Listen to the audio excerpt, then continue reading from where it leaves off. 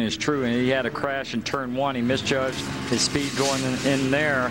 He had a low-speed crash compared to what happened right before the Superbike race on Saturday.